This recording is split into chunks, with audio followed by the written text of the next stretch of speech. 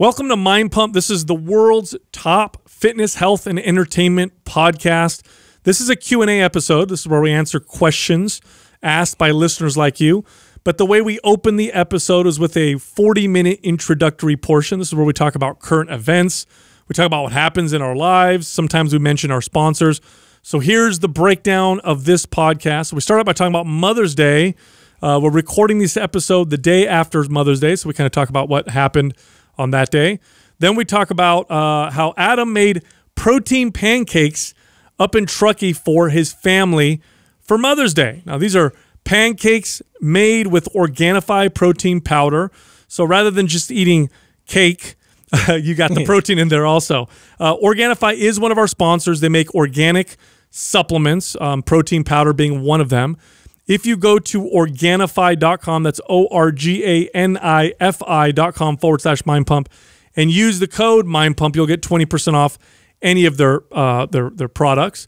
We also talked about vitamin D and how some studies are showing that vitamin D deficiencies or low levels of vitamin D are now being strongly correlated to terrible symptoms from COVID. We already know that low vitamin D levels increases your odds of getting the flu or other respiratory diseases. Now, one thing about vitamin D, it's a fat-soluble vitamin. So that means it gets stored in your body. So if your vitamin D levels are good, taking some as a supplement may not be a good idea. So how do you know if you should take vitamin D or not? Well, you get a blood test. Normally, you go to your doctor and they prescribe, you go to the lab and you get a blood test.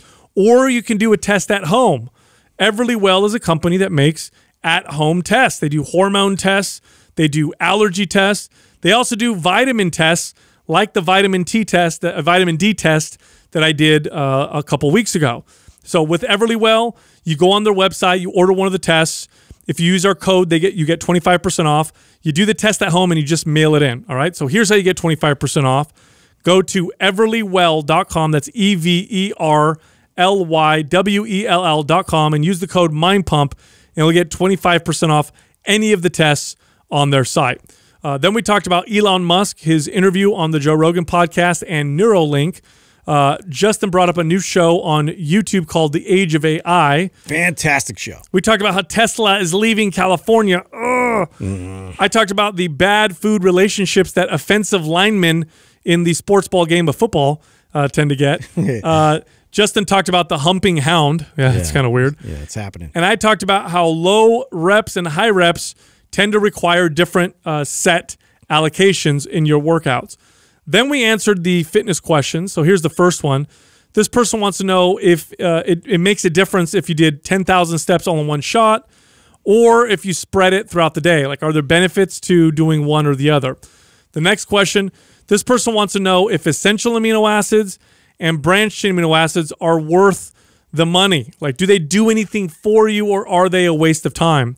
The next question, this person wants to know how our wives are currently working out. Apparently they checked out our wives and thought they were hot, so now they want to know how they're working out. That's exactly what happened. You creeps. Yeah. And the final question, this one's in honor of Mother's Day.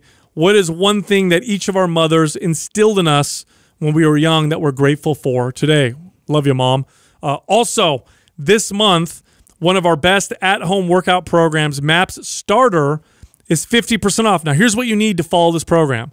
A stability ball and dumbbells. That's it, and you can train your entire body. Now, this program is great for beginners because it gets you started on how to balance, how to increase stability, strengthen your body, but it's also good for intermediate and advanced people.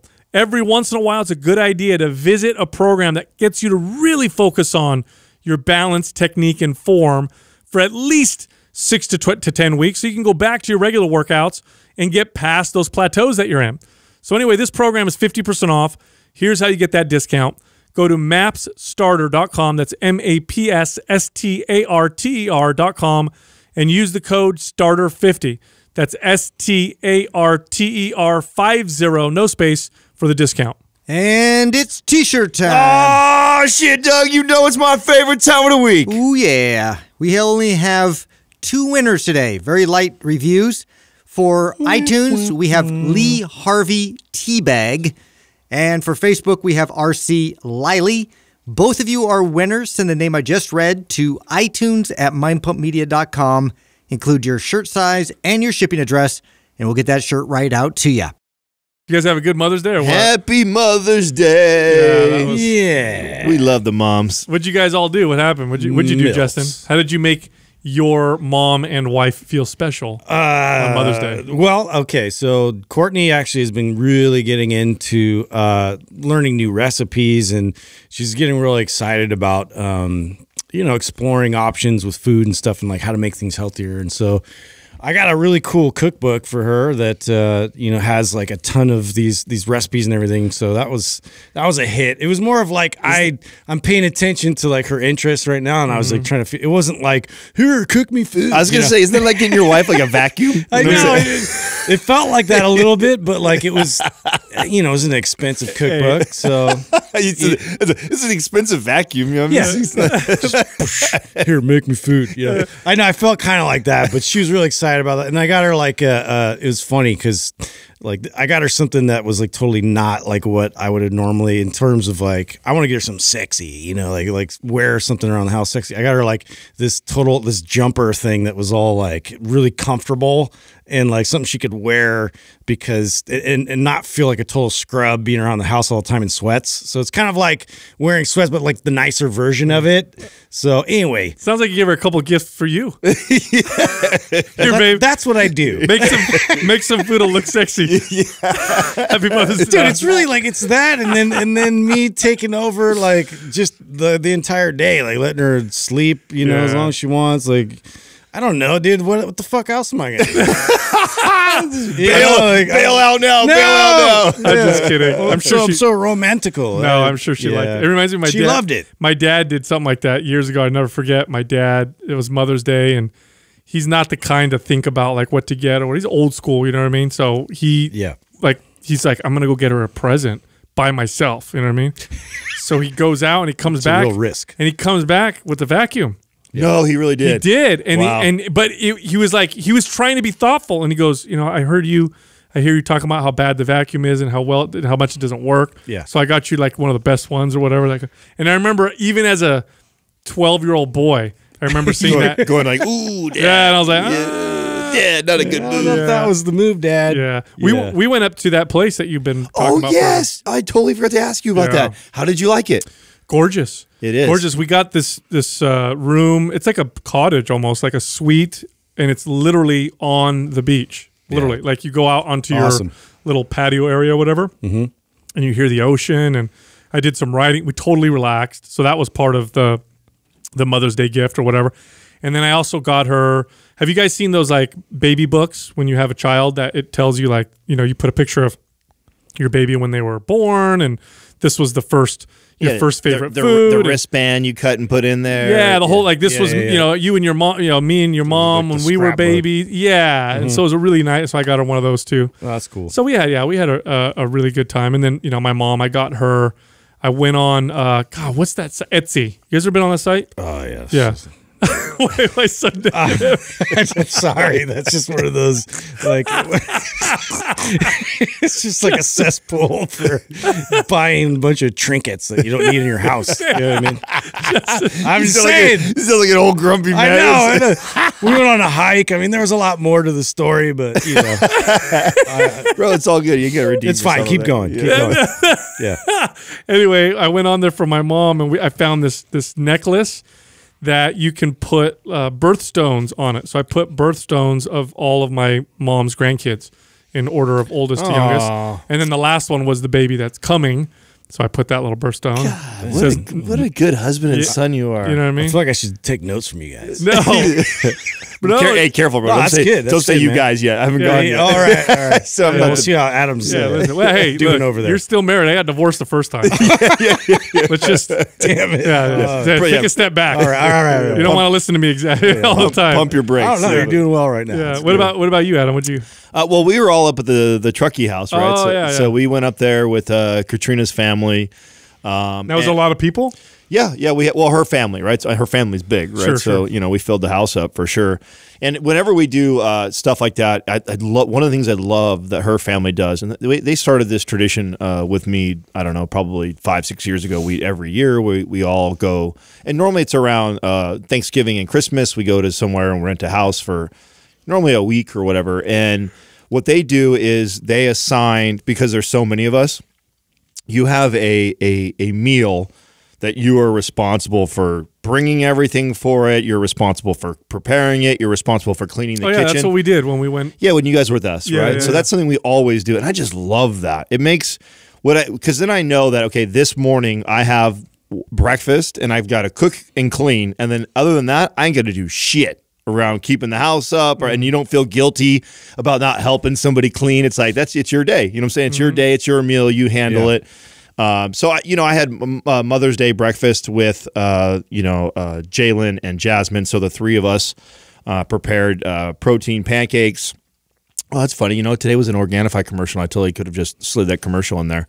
Yeah. Well, do it now. Well, well, I forgot today was a commercial for them, and we actually and my Mother's Day breakfast was the protein pancakes. So we used that powder in there for protein pancakes, and then we had potatoes and bacon. How many scoops per? Like how much? So I do a 2-to-1 ratio. So whatever, and I forget what.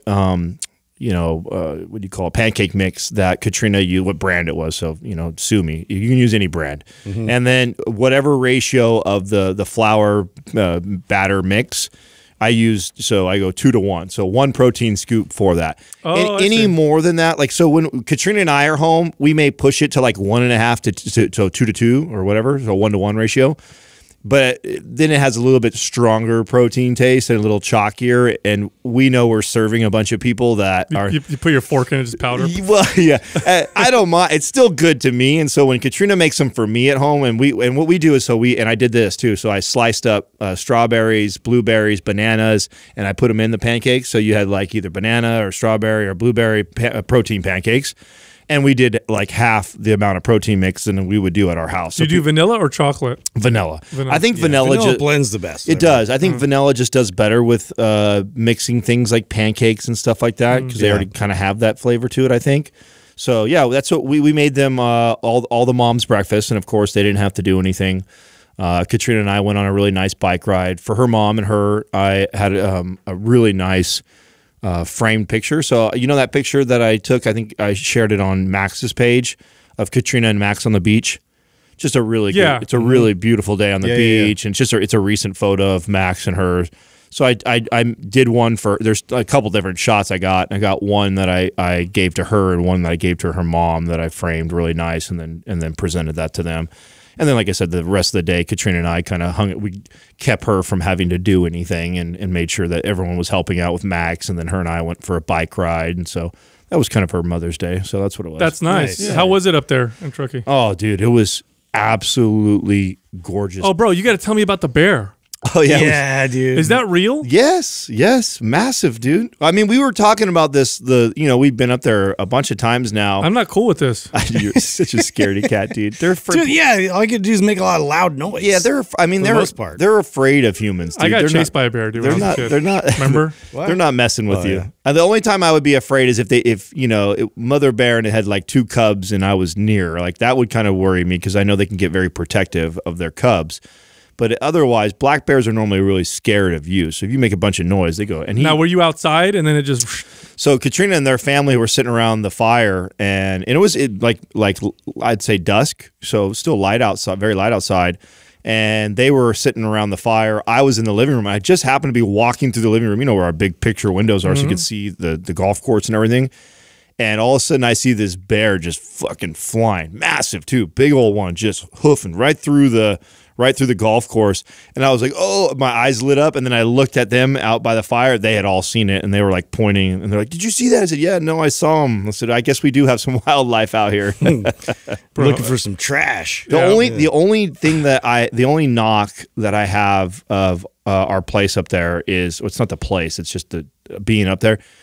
My skin gets so dry, dude. So my psoriasis is just on a whole nother level up there. It's super dry up there. Yeah, I mean, you guys feel it, right? You feel your lips get dry and your throat. I'm not usually a lotion guy. I'm like super lotion up there. Yeah, so lathering constantly. For me, with my psoriasis, it's 10 times worse up there. That's the only downfall. Yeah. Now, are you still doing the vitamin D supplements? And here's, you know what? Funny you bring that up because I'm good about it when I'm home. I have to be better about traveling with my vitamin D, especially when I know that I'm going up there because I know it's going to make it worse anyway. So I didn't while I was up there. So yeah, because it's strongly connected to psoriasis. Yeah, no, you're the one that turned me on to that in the first place. Now, the last time you tested your vitamin D, where were you in the range? So I forget how Everlywell does their scoring because their scoring is different than like but they'll give you a range. Yeah. So I was on, when I tested, so check this out. I was actually taking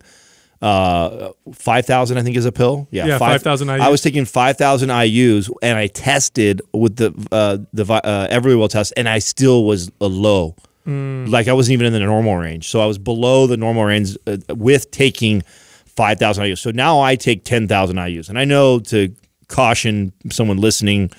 One, I'm not a doctor. I'm not telling people to go out if you have psoriasis that you should take 10,000 IUs of vitamin D. I recommend that you get tested and figure it out. Because I know that I was really low, so I take that much, and that's why it's so important to test because vitamin D is fat soluble. So if your D levels are high and you supplement, that's not good for you either. If they're low and you're supplementing with say 5,000 IUs and it's not enough to get it up, then you would probably need to take more.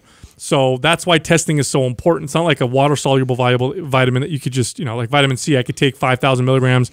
And aside from maybe possible stomach upset, my body gets rid of what it doesn't need with something like vitamin. You know what else they found with vitamin D? In fact, very strong correlation to low vitamin D and severe symptoms from the COVID-19 virus. Do you think that's what's connected to the whole homeless thing that we were talking with Dr. Drew about? Yeah, so that's interesting. I thought about that because if you haven't listened to that episode, we interviewed Dr. Drew about the homeless crisis in California. And towards the end of the episode, I asked him, because the homeless population you would think is the perfect storm for a virus to go through and just ravage, right? They're unhealthy. Many of them drugs. They're on the street dirty. Right? I think it's low immunity. You'd think. You think, right? And he's like, yeah. He goes, they're not getting. There's a lower instance of COVID among the homeless population than there are amongst and he said the ones that are like asymptomatic, right? So not only are they already lower, but then even the small percentage that have are asymptomatic. Yeah, but then again, they are outside all the time. And so, and they, again, with respiratory illness like the flu, if your vitamin D levels are low, your odds of getting, severe symptoms are higher. One of the theories, there's a lot of factors, but one of the theories that I've read about as to why there's even a flu season to begin with has to do with vitamin D levels, where in the winter, you're just not getting as much sun. If you're kind of low, it's enough to get you below a certain level, and then you get affected. I just sent in my vitamin D Everlywell test. Oh, is that what you took? I did. So you did vitamin D. I got the allergy one, which by the way I haven't taken mine yet, but I need to. Yeah. And then Justin, I just did mine. You got the pregnancy one. Which one did you get? Heavy metals. I wanted to see like if there was any toxic metal, like in levels. Cheese? No, because I drink tap water and everything, and I don't know. Like I was just curious. A good question. Yeah, I was just curious about it. So I figured they have a whole host of different tests, and obviously too, I thought it'd be kind of funny because I want to see how metal I really am. That is the real just to brag. I was searching for that because I knew that I was like, why the fuck do you take a heavy metal test? I mean, I got the hard allergies. I'm so much more metal than you guys. I just want to say that. The test is going to come back it's heavy. Super heavy metal. Super heavy. I'm like, yes, but that means I'm dying. Yeah. Well, if you have high heavy metals in your system, then you have to get them out. Like be toxic. Yeah, exactly. And they give you kind of vague symptoms. I think sometimes like general shitty symptoms or whatever. Autoimmune kind of symptoms. No, because I supplement with vitamin D every day. I do 5,000 to 10,000 every day, and I have for a long time. I test regularly because I don't want it to go too high. If I see it gets too high, then I'll lower my dose. You know what I'm saying? But otherwise, I'll keep it. And it's just we don't get enough sun, dude. Yeah. That's just the bottom line. I mean, we feel it all the time being cooped up in this studio even. So. Nobody gets enough sun. Yeah. Think about it this way.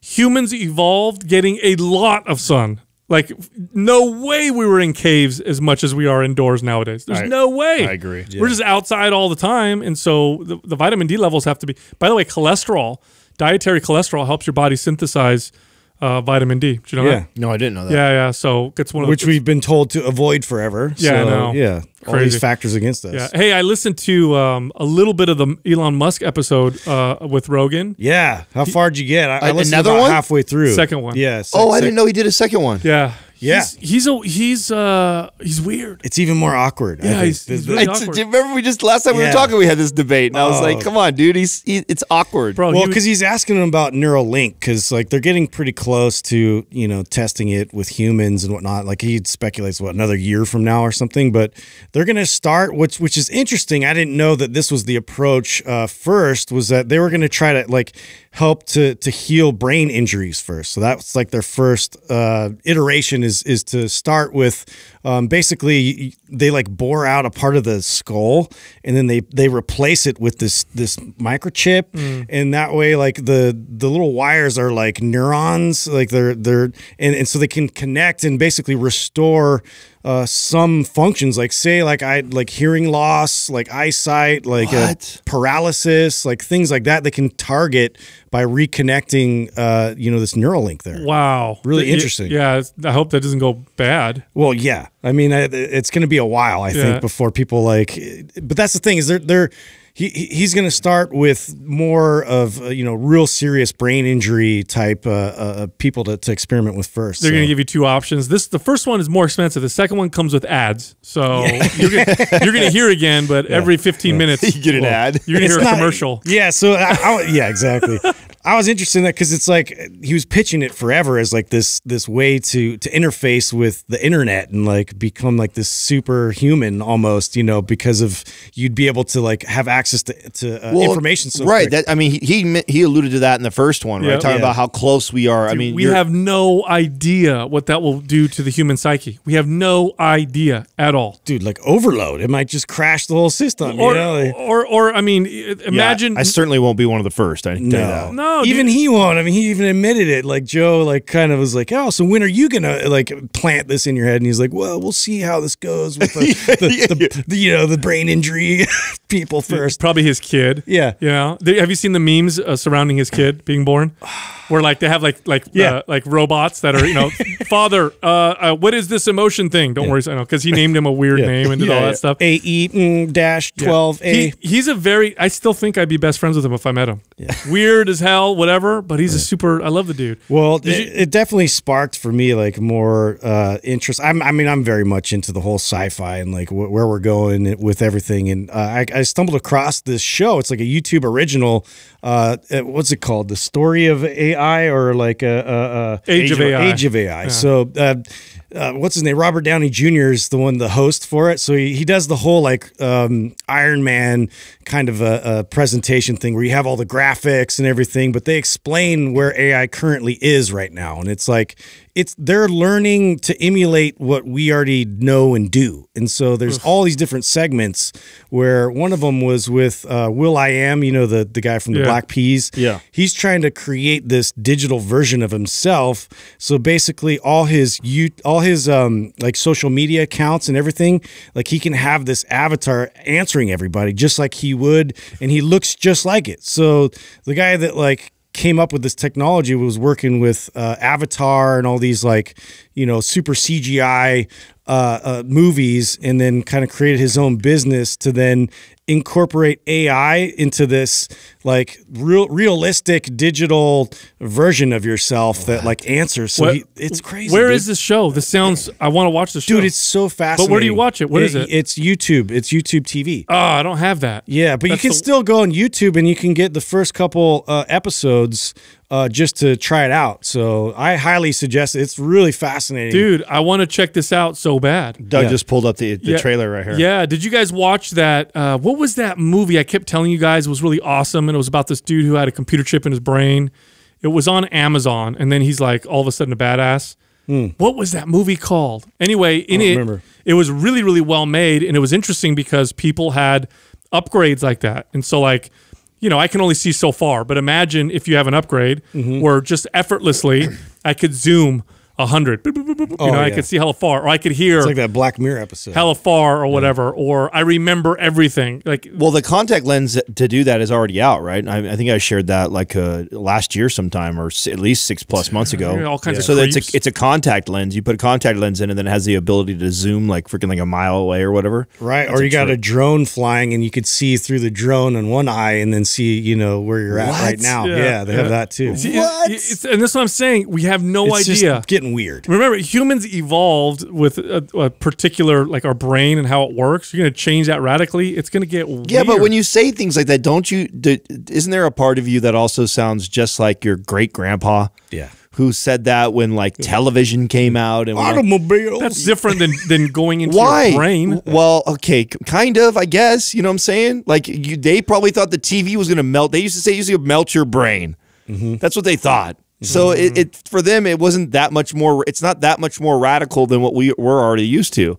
So I always try and catch myself when I start saying that, because I'm like, fuck, am I that old guy now who's just going to resist what's going to come no matter what? Let me give you an example. Let's just speculate. This will be fun, right? Okay. One thing that we've always had to deal with as self-aware creatures is our own mortality. We've always had to deal with this. Yeah. We know that we will die. This is actually what makes us human. Okay, so imagine now you know that you'll never die. You know that you can live forever. Think about how radically this is going to change how you think about things. I don't think it's going to change that. But I mean, talking about the show Upload, I think is really cool. The idea, that's a great show, man. The idea that you could upload your consciousness and you could get and they can use AI to basically predict what this you know digital version of you. That's kind of cool, you know. I think that's kind of neat, and I always refer back to talking about my dad, right? Because as somebody who lost their father at an early age, we don't have a lot of photos. I don't have a lot of footage. If there was this AI version of him, because there was all this stuff that we were there, right? I'd at least have some sort of way to communicate with him. I don't know, just that's interesting to me. I guess I hadn't really thought about this and put it all together, but on the show, Will.i.am was talking about like how he was trying to be more of an owner of his data, and like how all these companies exist to basically like figure out who you are, your tendencies, your likes, your you know, where you go, like how you interact with people, even through your emails, like what you say, like, so they're compiling all of that to then create their, you know, like sell that to eventually to an AI company that's going to use that in some degree. Well, let's say you do make, like you said earlier, you are able to make a copy of yourself who now becomes your assistant or works for you. How much of a copy is it going to be? Because if I literally made an identical copy to myself, I would tell myself to fuck off. You know what I'm saying? Let me put it this way. What do you mean? Imagine if you made a perfect copy of yourself. Sal. Yeah, you made a perfect copy of yourself. You're like, hey, I just made you. You're going to go do all this work for me. Thank you. You would tell you could. Oh, you mean you can fuck off? You mean AI? You mean AI version would? Yeah, if you made a perfect copy of you. Yeah, you would be like, wait a minute, why am I doing everything? Why do you get all the fun stuff? Why do I have to do all the bullshit? That's what I'm saying. Doesn't matter. You're AI, dude. Your computer. That's what. Hey, I'm the real deal. Oh no, dude. That's part of it. Reminds me of that Black Mirror episode where they made like their personal assistant, and it was them, and then they controlled them in their phone or whatever, and they're like, oh, you don't want to do what I say? No problem. And then they pause it for like 10 minutes, but for the AI experience, it was like 6 months of total isolation. That I'll do anything you say. That's fucked up, man. I mean, I've seen a lot of versions of this too, where like, you do that, like you put your consciousness in another like robot or whatever, like, and then that one's like, no, I want to be the real one, and then kills you. Yeah. I just think that this is going to go to the theory. I would kill me. You want me to do what? You're not working? I figure out how to kill myself. Stop you know it, what I'm dude. saying? So many warnings about this. There is going to be, I think there's going to be a very even split. There's going to be the unplugged and plugged in. There's going to be people that the unplugged, like live underground. I don't think it's ugly, got crooked teeth. Not at all. I think unplugged will We're not perfect. No, dude. Unplugged will look a lot like my weekend this weekend. You know, up there, it doesn't even look like COVID's going on. It's just every you see people walking by. You don't see people wearing masks. It's just you're out in nature. You don't see people staring at phones all the time. I just think it'll be like that. I think it'll be like people that are in nature and are not connected to their phones and televisions and pads. Oh, I hear what you say. I thought you meant that you'll have some people who are completely reject that stuff, completely reject it, and then the other side that becomes a part of it. I can only imagine the unplugged. You know, we still have genetic, problems. Well, we're still we're not perfect or whatever. See, and then what happens when you get a digital virus that kills off like all these Neuralink people, and then the rest of the ones that didn't do it, have to take over and rebuild. Quick unplug. Yeah, I don't know. Anyway, but Elon on there on that podcast, back to that, he said he's selling everything. Apparently, he wants to sell. Oh yeah. Most of his possessions. Everything, or is he just trying to get out of California? The article I read, he was trying to leave California. Two separate his things. Estates too, like his what? He's going to rent. He's going to rent. He wants to get rid of everything because he says that his possessions are a vector for attack. In other words, people come after him and say, "Well, you own all this stuff" or whatever. He also says it weighs him down, so he wants to not own much stuff, which I think is pretty cool coming from somebody who has the money to own most things. He's a billionaire. That's interesting. It's weird. Yeah. Why? See, now what would scare me? I would definitely have at least a compound somewhere, because I don't know. Just there's more and more of us and less space. That I think property is going to be hard to come by, especially in areas that are desirable. Right? Yeah. If you want to be somewhere near the water or something like that, or nice areas or near work, like to find a place to live could be really difficult in 20, 30 years. Well, think about it this way. When you're a billionaire, one of your problems might be that you have a lot of stuff. That might actually be a challenge. Too distracting. Yeah. Not only just distracting, but he's right. It weighs you down. You get defined by it. It feels complicated or whatever. You want to just kind of be free. You know what I mean? So sell it all. So I can kind of understand what he's talking about. And then the other part was you said, what you're talking about, Adam, I read that article too, how he's taking Tesla out of California. Well, now, that makes sense to me. Is that happening? Because that was all because they told him they couldn't go back to work, right? Yeah. So that's because... He's like, F you, I'm out. This was like the last month. Yeah, they were just like, nope, you still can't do production. Yeah, he said, hey, look, it's his right to do it. And I'm not going to lie, California is definitely not the easiest place to operate. How stupid are we as a state? Isn't that the only car... Yeah, that was the only one left. That's the only one that's actually manufactured in here. Everywhere else, yeah, way to go. Yeah, all those people are going to be unemployed or moved to another state. I'm sure he'll probably get wooed by Texas or another place like that. To he's already in Texas. He's already in Nevada. He'll probably double up, right? Just open out there. But it was because they told him that he can't reopen. Yeah, and even without because he said he was going to put. Special, structures in place and practices to keep people Now, safe. did Joe get into because obviously Elon has been one of the famous voices that have been talking against COVID this whole time. Did he get into that with him? He got into it a little bit in terms of like what he's put on Twitter and how people responded to it and all that kind of stuff. Yeah, so they talked about that a little bit. Yeah. Crazy. Hey, I was reading some sports ball stuff. Wait. So you guys would like that? Okay. Well, what were you reading? Actually, so there was an article. I'm listening. I should find where it is so people can. We'll put it in the show notes, right? It's about. It's from the point of view from offensive linemen, right?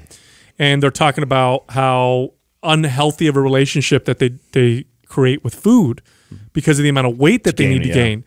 One of the guys was talking about how he would make a shake with grits, peanut butter, milk, chicken. It was like the most high-calorie, disgusting thing you could think of. Yeah. And he would drink it because chewing became so tiresome for him. And he'd have to consume 7,000 calories a day to get his weight up to where they wanted, which he needed to be over 300 pounds. You know what's interesting about this topic you're bringing up? I've always found it kind of interesting that after the first time I read this, that I know the average life expectancy of someone who played in the NFL, I think for 5 years or more. It's definitely under 60, right? It's 55. That's crazy. So that's an average of all of them. So that throws the punter in there. That throws the guy who sat the bench. The punter lives the longest. Yeah, well, I mean, he does. Seriously, and you got to know that the people that are bringing that average down the most are the linemen.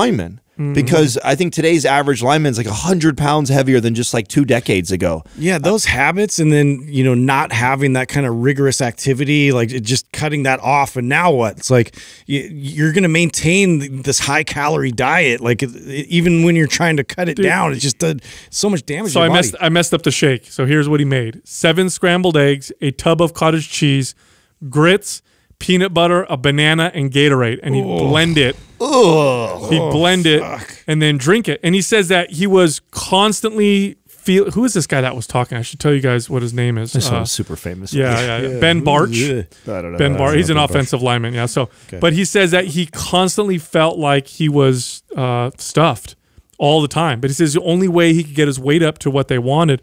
I mean, here's the thing. Sports are... they're giants. Professional sports are anything but healthy, okay? You're pushing your body to the extreme, and football has to be one of the least healthy. It's one of the most dangerous, I would assume. Well, and then you throw in eating like that, too. I mean, it's crazy. And Justin's point, I mean, all the pro athletes that I've trained post their career, that's one of the hardest things is that they were for so many years they were used to eating a certain way, and it's like, dude, you can't even come close to not that. even close to that. I mean, I know what I've had to change just in the last few years from not lifting and training as hard. I mean, they're lifting, training hard, and playing at a whole nother level. The amount of and then trying to maintain a weight like that, just you can't even be close to that. He says that at one point one of the head coaches wanted to weigh him. This is when he first started. So he quickly went downstairs, grabbed 2 10-pound weights, put them in the back of his pants. He had big sweats on to try to make the weight that they needed. And then he says how later on gaining weight wasn't a problem. Now it was too hard for him to be at the right weight. He was starting to get too overweight. And they started to charge. The NFL would fine him for every extra pound. You want to know how much he got fined? $1,000. Per pound? Per pound over the limit because they said that his number was 338. Yeah. So any pound over that was $1,000. But yeah, it's cool to hear them talk about how unhealthy it is for them to follow this regime or whatever. But 7,000 calories a day, that's not easy. No. It's hard to do that. I've done that. You remember when they came out with? Did you ever read what Michael Phelps was eating? Yeah. 10,000? Yeah. Yeah, he had like a 10,000 calorie breakfast or something. He crazy. had to go to McDonald's constantly just to keep it going. When you're eating that much food, so here's the thing that people need to understand. It's hard to eat.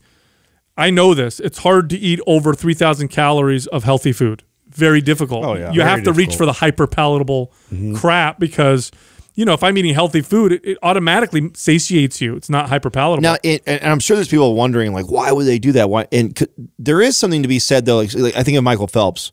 It was probably advantageous for him to eat that much because then when he comes out, at least he didn't like destroy his metabolism. Because if you were only eating 3,000 calories or 2,500 calories and burning as much as he's you wouldn't burning, be able to perform. Right. You wouldn't be able to perform. You'd slow your metabolism down like crazy. And then when you actually stop swimming, it'd be really easy to put on a ton of weight. At least in his case, if you got your body used to burning 10,000 calories and he just jumped and he stopped swimming like cold turkey, then he could cut his calories in half and still have 5,000 calories. When you're training and eating to achieve a extreme level of performance, I don't care what we're talking about, it's no longer balanced. It's no longer longevity or health.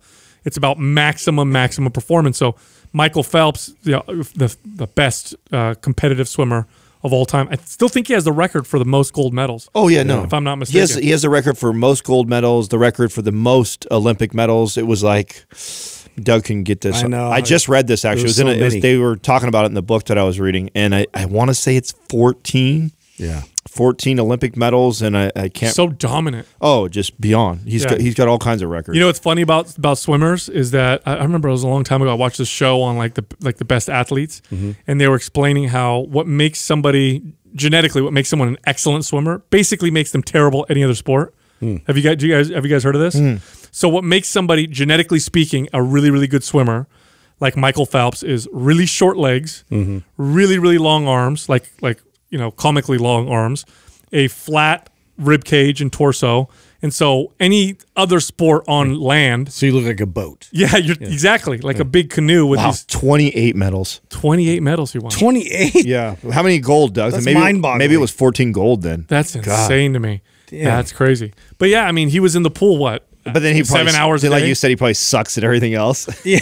How shitty is that? I want to see him run. You're an Olympic athlete. You get your ass kicked by all your buddies in every other sport. Oh, yeah. Basketball is just getting dunked Just getting every pumped. 2 seconds. You ever seen a picture of Michael Phelps standing next to the fastest, I think it was marathon runner in the world? Have you ever seen that? So Michael Phelps is like way taller than this other dude who's one of the fastest distance runners, but their legs are the same length because Michael Phelps' legs are so short. and the That's trippy. marathon runner's legs are so long. Yeah. So they have the same, like their waist was like the same, but then Phelps is like torso.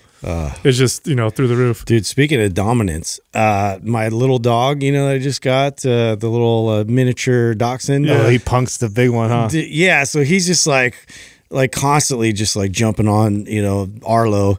And it was funny because he just started, you know, getting a little bit randy these days, started like humping everything. And like my youngest was playing with him and was looking up at me. And then I, like, his hand was down there. And all of a sudden, like, Finn started just humping his arm. And he's like, oh, and I was like, don't let him do that. You know, that's a dominance. Like, he's humping you. And then so that turned into a conversation I wasn't really ready to have. He's like, okay, so what is humping, Dad? Like, and then he's like, so I tried to like work my way out of it like real quick, you know, and I'm just like, oh, he just does that because he's trying to be alpha dog or whatever. And it's kind of like when I'm wrestling with your mom naked and you walk in. Dude, like this just opened up a can of worms, right? And so he's in my room. I hear him. He's like, well, I'm going to hump him back. And I was like, no, don't do that. It's like, no, we don't do that, buddy. So yeah, the humping thing, the term now is coming up a lot more now ever since that. Dude, you used the wrong word. Screwed, I remember when I was a kid, I remember my sister was like 8 maybe, and she comes inside all excited, you know, to my dad, right? Papa, come outside. Look, the dog knows how to dance. And my dad's like, what? So she goes outside, and the dog grabs her leg and starts humping her, and she's like dancing, you know? And I remember my dad having this look, and he grabs the hose. She's like, why did you spray him? That's a bad dance. Yeah. He's trying to naughty dance. Like, he's not trying to dance. Yeah, it's funny because he asked Corey, he's like, is this humping, Mom? He started doing it in the air. Oh, and no. She's like, no, I think use your hips more. That's terrible. Anyway, dude, I had this morning I had a great workout. I'm feeling like you know how I avoided squats for a long time? Yeah. Coming back. Yeah, I'm feeling good again. And you know, I was thinking about how we tend to apply low reps and high reps to our workouts and sets. And I thought this would be an interesting point to bring up on the show. Typically, if you're working for strength and you're doing low repetitions, you're better off doing more sets of less exercises.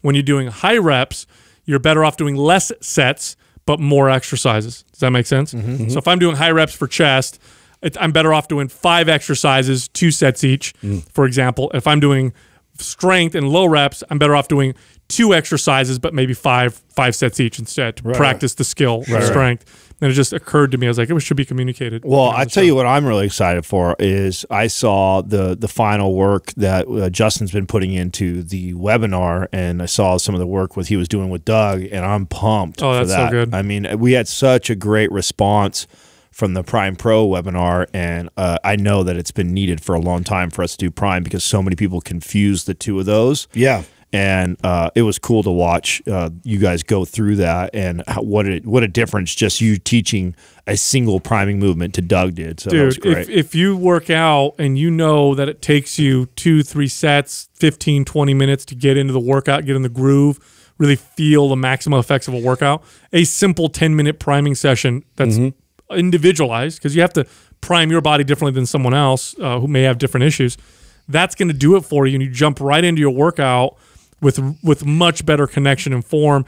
People don't get that. So I'm hoping that this webinar, people follow along, test themselves before, do the stuff that you're showing them, and then test themselves afterwards. It's such a feel thing. Yeah. And I think that's why everybody was so stoked the first time, you know, when you're doing the Prime Pro webinar.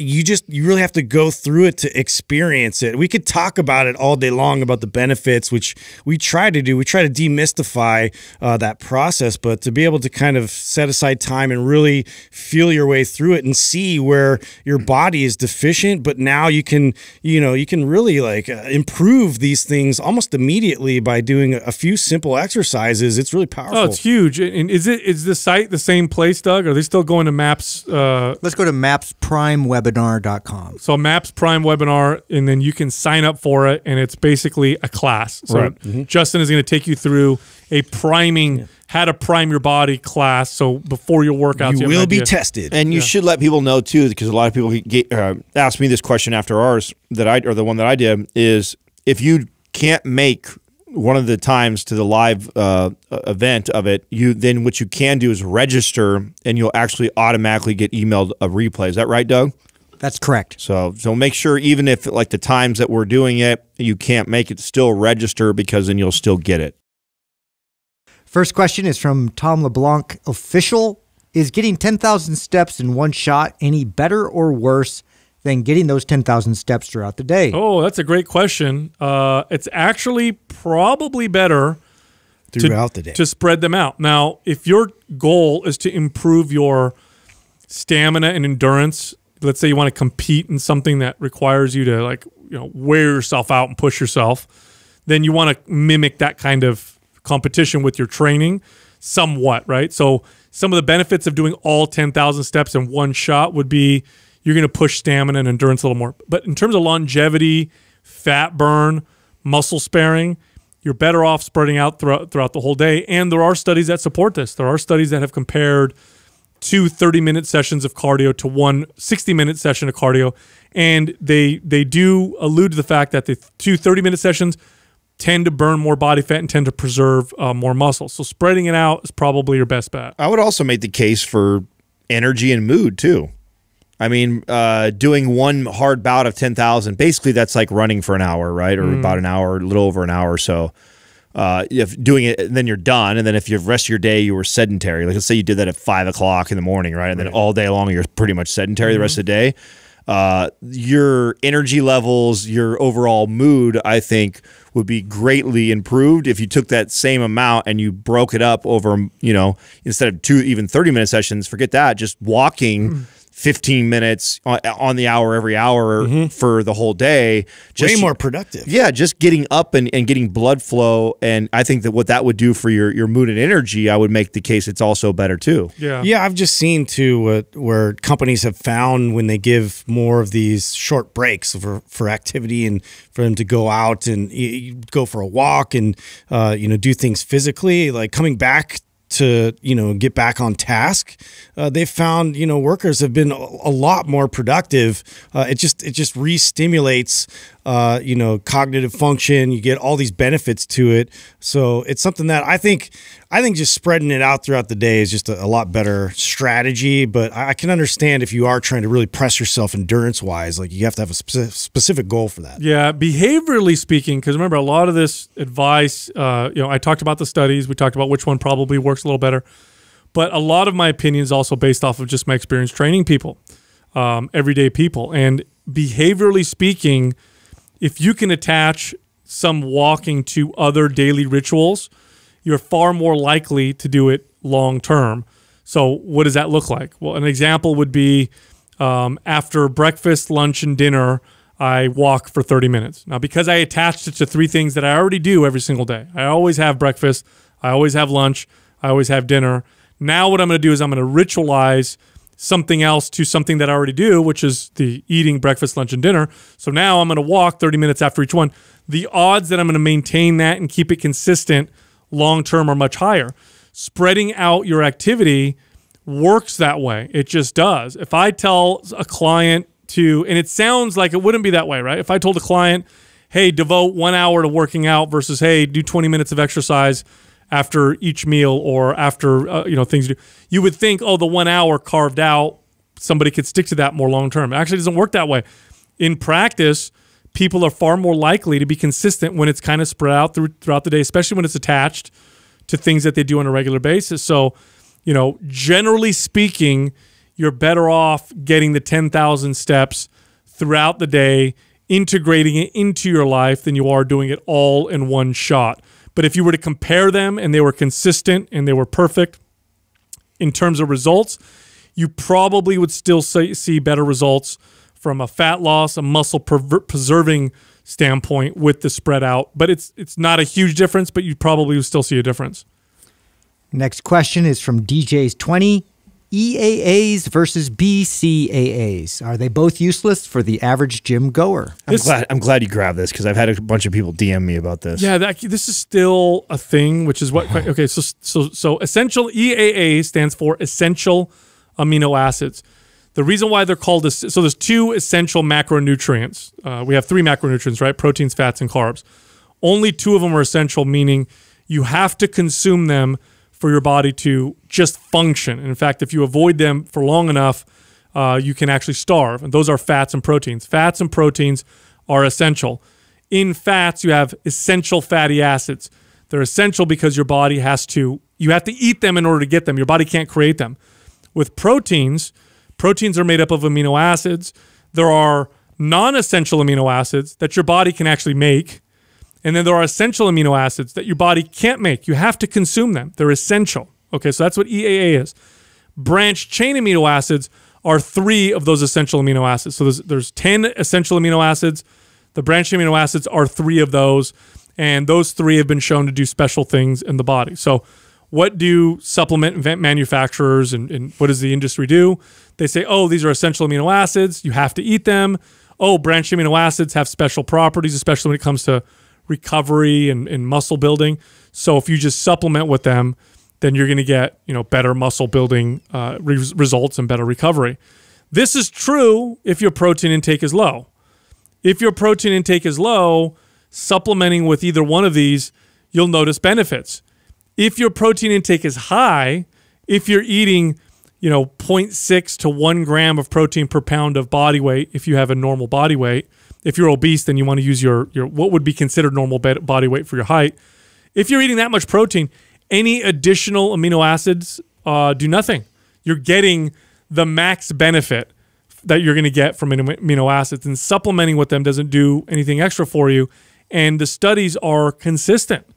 When you give branched amino acids to vegans who typically consume low protein or essential amino acids, they do better. They recover faster. They tend to build more muscle. When you give these amino acids to people who eat a high protein diet, it's like, you guys ever seen that meme where there's he's dumping the water on his head. Yeah, he's in the pool and he's throwing water on his head. Yeah. It's not going to do anything extra for you for supplementing with them. So, it's kind of a waste. And it's by the way, amino acids were some of the first bodybuilding supplements ever to hit the market. They were some of the first. First they sold protein, and the very next thing that they started selling was they started saying amino acids. And for whatever reason, every 5 years or so, it falls out of favor, and then it comes back in favor with some new person who's saying, this is the greatest thing. If they're not new, they've been around forever. We studied them for very long. If you have high protein diet, it's a waste of money. So what do you say to somebody? Because the argument that somebody would make is that, well, I keep them on hand then in case I don't hit my protein intake for the day, and then I make sure I take them at the end of the night in case I don't hit my protein. Just take protein. Then that's how I respond to somebody. Yeah, 1 scoop of whey protein, or 1 scoop of let's say you're vegan or you don't like dairy because it bothers you, so you go with the Organifi complete protein. 1 scoop of that, right? Let's say it's 15 grams of protein. 15 grams of protein is 1,500 milligrams of amino acid, and a large part of that are essential amino acids and branched amino acids. 3 branched amino acid tablets or 1 scoop of branched amino acids or essential amino acids isn't going to come close to a scoop of your protein powder. Which one is cheaper, protein powder or essential amino acid supplements? If you compare them on a dosage basis, protein powder is cheaper. Because in order to get essential amino acids, here's what the companies are doing.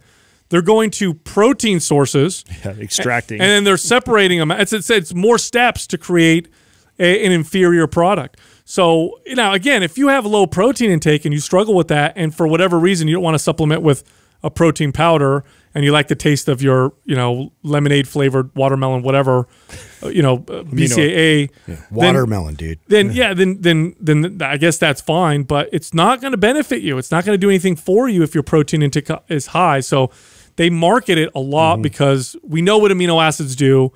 They have important roles in the body. Essential amino acids extremely important. Great margins for the supplement company. Yeah, they are.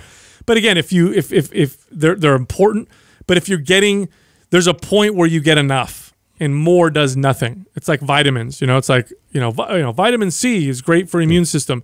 Okay, does that mean taking 1 million times the normal dose? Piss it out. Yeah, it's not going to benefit you anymore. Same thing with carbs. I remember I'd say probably 15 years ago, carb supplements were actually popular. Remember this? When you would buy a Carbo Load or these drinks, and it's because athletes knew that carbs gave you energy for sports, And so this is before people thought carbs made you fat, right? So athletes, bodybuilders would actually buy carbo load or carbo whatever drinks because carbs give me energy, and then therefore more is going to give me more, and it doesn't work that way. So amino acids, supplementation, essential and branching. Waste of money if your protein intake is high. If your protein intake is low and you don't want to take protein powder, then yes, you'll benefit from them. Next question is from Jay Muscle. What do your wives' training programs look like right now? I'm sure they're swamped with kids at home, and I would love to hear how each of them trains now versus as they normally do. Oh boy. Well, mine's doing aesthetic right now, actually. Like, that's what Katrina's doing right now. Yeah, so she's really enjoying that. And we do have the setup, thankfully, through our PRX fold-out squat rack and dumbbells. And so, I mean, it's a minimal, we don't have machines, obviously, but so there's some components to that we've used machines before for aesthetic. But in terms of those focus sessions, you can replace a lot of that with the barbells and the dumbbells and, get just as good of a workout out of it. So she's been having a really good time with that and reaping, a lot of the gains with that. So next thing is really just the nutrition piece to nail down for her, but that's been the big focus right now. Obviously, going into summer, I think that's something that a lot of people are kind of looking into as well. Yeah. So Jessica's pregnant, right? So I'm training her according to how she feels, and she trains herself a lot of the times. Usually, what it looks like is full like compound movements, maybe 3 to 4 every other day. So she'll pick maybe 3 or 4 compound movements every other day, and then every other day, so the days after, she'll pick 3 or 4 isolation movements. And so she's working out about 5 to 6 days a week. One day compound movements, the next day isolation movements, and we're paying close attention to how she feels, how she braces her core. Right now, squatting feels really good to her, actually more so than split stance exercises because her belly kind of gets in the way with the split stance type of stuff.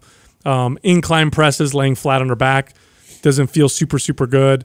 Pull-ups don't feel too great because she feels like she gets strain in her midsection because it's already stretching out. So we're using I have a squat rack and it's got a cable on the top, so we'll do pull downs or we'll do cable rows.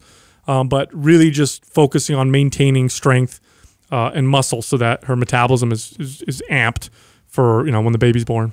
So Katrina recently just transitioned to MAPS Aesthetic. She finished MAPS Anabolic, but that's what a good week looks like. And I think this person's searching for more of like, I'm not going to tell you like the perfect week, right? The perfect week is she's going through MAPS Aesthetic, like literally exactly what's in the program. But the reality is, it looks a lot of times like this. Like she may get 2 lifts in a week, and when she does that, she's been I've coached her on, if you're not going to get the full program instead of just following one of those days when it's designed for 4 or 5 or more days, focus on the movements that we've constantly been working on and practicing, and those are the big lifts. So she a lot of times may go in and you may see her just do some mobility work, especially since that's fresh in her mind because we just did the Prime Pro webinar and she followed along with her family and stuff. So she might spend, 15, 20 minutes doing Prime Pro type of work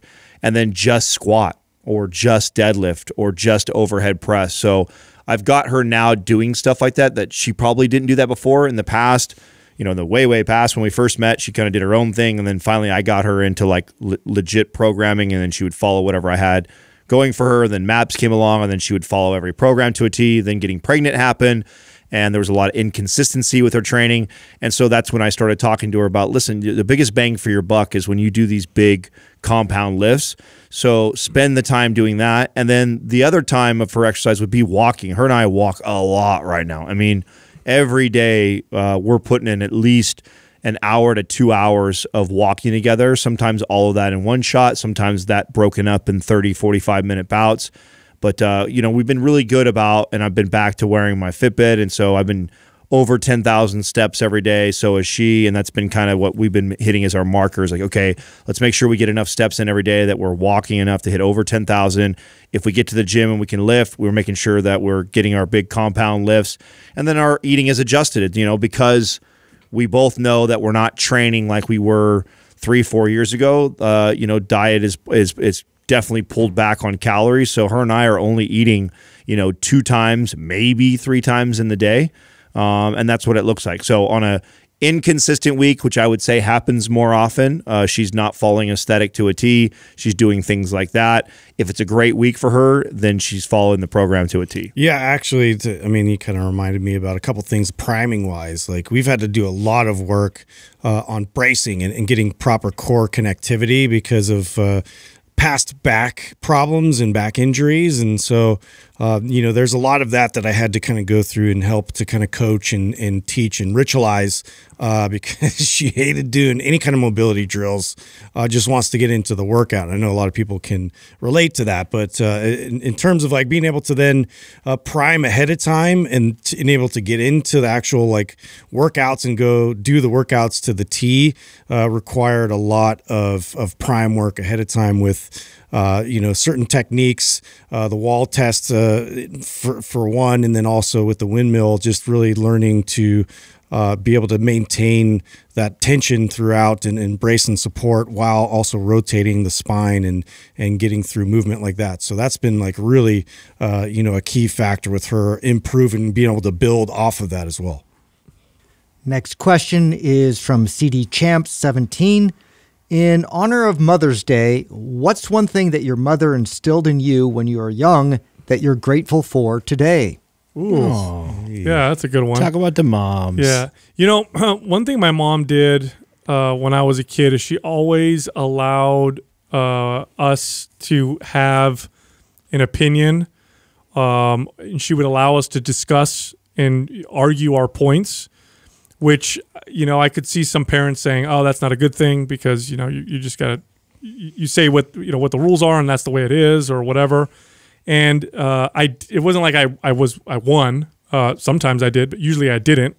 But she allowed me to feel like I had a say and to discuss and debate with my mom. And it's, you know, this was very valuable looking back because I still respected her, but it made me feel like I had a say, and it helped me sharpen my voice, helped me sharpen kind of how I can discuss and learn things, you know, and looking back, I'm really, really grateful on that kind of stuff. I mean, I remember, you know, you guys know I played the trumpet for a few years in as a kid, right, in elementary school. I forgot all about that. Oh yeah, I did. Big horn blower. Oh yeah. And rusty trumpets. Shut up. You played the saxophone. It's fine. But I you know, I did it. I convinced her I wanted to do it. My parents bought me the, you know, Bach, you know, trumpet. They're expensive. They're expensive, you know, because it costs like $500. And I did it, and I didn't like it after the first year. And I talked to her about it. And I'm like, I don't want to do this anymore. She's like, well, we invested the money. You made the commitment, so we got it, whatever. So it was like this discussion that we would have. Now, of course, she didn't let me like whine and complain about it, but she would let me talk about it. And we'd have these debates and discussions. By the time I got to 7th grade, I had this music teacher that I just could not stand. Nobody liked this lady. It wasn't great. And so I actually sat her down and I said, Mom, you really want me to do well in all of my classes? You want me to perform well in school? And she says, yeah, I do. And I said, well, the stress of taking this class is affecting and so I put up this great argument, this great point that I had. And my mom smiled and she says, that's a really good point. She says, you still have to finish the year, but I like that you presented yourself that way. So we'll talk about it at the end of the year. And I was able to quit afterwards. But she allowed me to have that say, which I think is part of, now has become kind of part of who I am. And I appreciate that. Yeah, I'm trying to think. Like we've definitely had our battles back and forth, my mom and I, but I know, like now looking back, like some things that were really great that she instilled in me were very much like the creative outlets. Like she would, again, expose me to music, expose me to, crafts, and we'd spend a lot of time really building and and exploring things and drawing. And like my mom is very, very artistic, and she still kind of expresses that a lot through costuming and lots of stuff like that, and different projects, and just getting herself involved in things. And that's definitely where that comes from for me, in terms of just exploring ideas and then creating them, and you know, like figuring out that whole process and how to improve and just come up with ideas. And so she was real instrumental with that. The other part of it was like just very fiery. She's a redhead, you know, like is very like, if somebody was messing with me, like say it was a teacher that like she felt like was you know, giving me a bad grade for something that I didn't deserve, which did happen a few times. Like one of them was I was actually being I was a TA for a teacher as a goof. This is kind of an off-track story, but I used to like mess with this teacher all the time in class. I was like the class clown with my other friend, and she'd kick us out all the time, like out of class. And this is just something that we were just like, you know, I could understand why she didn't like me. And so I thought it'd be funny to be her TA and do everything like perfect, but I knew she hated the fact that I was there with her, right? And so I was just there to be annoying. And so this whole semester, like I'm doing everything she possibly could have wanted, you know, me to do or whatever. And then she gave me like a C or like a C- or whatever. She couldn't As a teacher's aide? Yeah. Yeah, just to be. I've never even heard anyone getting a C for a teacher aide. Right. She was just being a bitch. That's supposed to be an easy A, dude. Exactly. That's why I was banking on that easy A, right? And so I'm like, whatever, you know, like that's obviously she hated me, you know, that's fine. My mom like got this wild hair and just like went down there and just like let her have it, and then like got her to change the grade. And so I had to be really careful about what I told my mom is the point. Like she was just very like would go out to battle anybody on behalf of her family. She's very like loyal, protective, like, and so that's something like I do share that, but I had to be real careful, because what I would tell her in terms of like, you know, any of these other teachers or things that would come up and arise, because I'd be like, I don't want you to go down there and do nothing about it, you know, Mom, I got this. But yeah, I mean, that's for the most part. You know, dude, you reminded me of a story. My mom never cursed, never. In fact, as adults now, if she says shit, which is rare, my siblings and I are all like, "Oh my God, Mom said a bad word." But when I was a kid, never, except for one time. I remember I was young. I must have been like 7. You know, sitting in the front seat. This is before anybody gave a shit. So your kid you can sit in your lap while you drive. Nobody cared. Yeah. But I'm sitting in the driver's side, on the passenger side. And my mom goes to take off at the stop sign, and a truck almost hits us, slams the brakes, and you know, protective mode. My mom, right? Protective mode. She rolls the window down, and the guy's looking at her, and it's like in the heat of the moment. And my mom goes, "Fuck you, motherfucker!" And whoa, like 0 cuss words to that, dude. Wow. Dude, I heard that out of my mom's mouth, and I was like, that was powerful. 0 to MF. I was like, whoa. And then the dude drove by. Big words. Yeah, and she's driving. I'm like, Mom, you said a lot of bad words. She's like, he really made me angry. She didn't say anything else. But I remember, I'll never forget that, because that's such a weird thing for my mom. So much more powerful when you never hear it. Oh my gosh. That's hilarious. My mom definitely is responsible for my moral foundation and my faith, for sure. So that is came from her. She instilled that in me at a very young age. And no doubt, as challenging of a childhood as I may have had, she probably had as challenging, if not more challenging.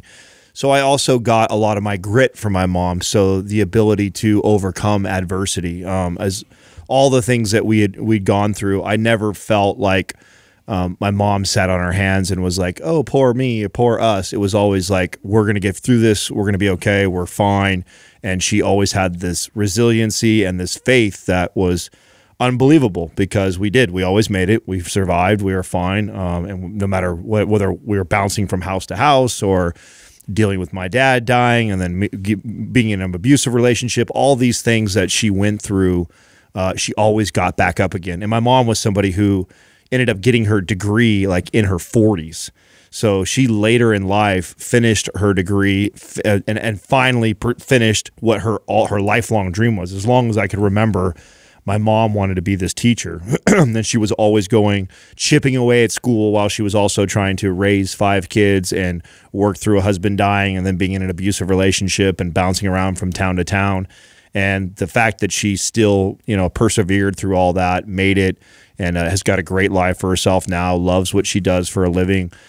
If it wasn't for her, there's no way that I probably would have the ambition and probably the grit that I have. I definitely have that running through me, and I'm for sure that came from my mom. If you really think about it, moms really have such a huge role in shaping society because, and I don't think sometimes they don't get credit because they're not the Elon Musks of the world or the Bill Gates or the whatever. But when you really think about it, and statistically they'll show this, moms statistically spend far more time with their children than fathers do. That's been historic throughout I guess all of recorded human history. This has been pretty much true in almost every civilization.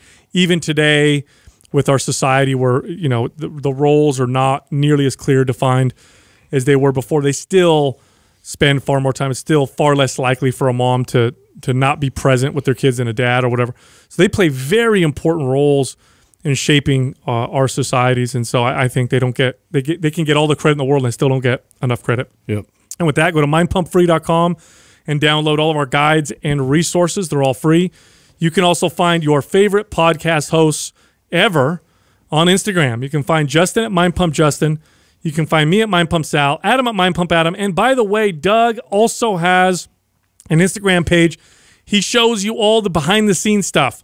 The equipment we use when we record the podcast, tech. the cameras, how frustrating it is for him to deal with us as his partners. Go on Mind Pump Doug, at Mind Pump Doug on Instagram. Check it out.